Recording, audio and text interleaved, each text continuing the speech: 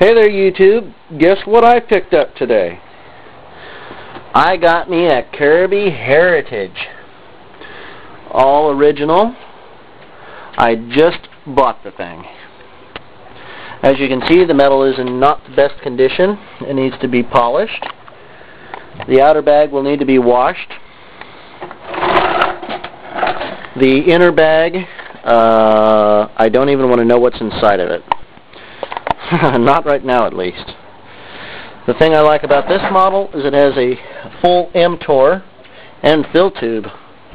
I like that. So, just thought I'd show you what I got. I will be making another video about it pretty soon. But just for the hell of it, here was what it sounds like.